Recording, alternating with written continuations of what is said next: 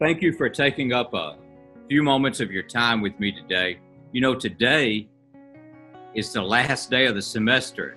Kind of hard to believe. It has been a different semester, hasn't it?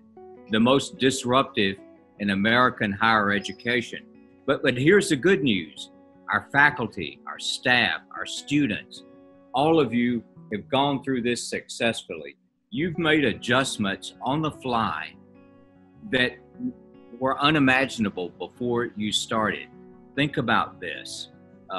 We have put an entire curriculum in 2 weeks, in 2 weeks' time, online. You're able to do this all remotely. We were able to transition our work to remote work. Think about that. And we've been very successful in doing this. You are to be congratulated. It's an achievement that will live with you and that you can be proud of the rest of your lives. The thing is, it's not all over. We've got summer coming up, but the good news, we've had time to prepare for summer.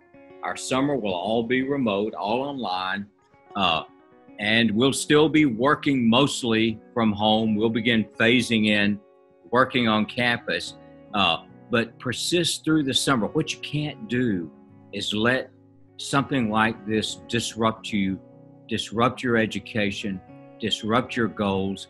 You have to continue to persist. I understand it's difficult.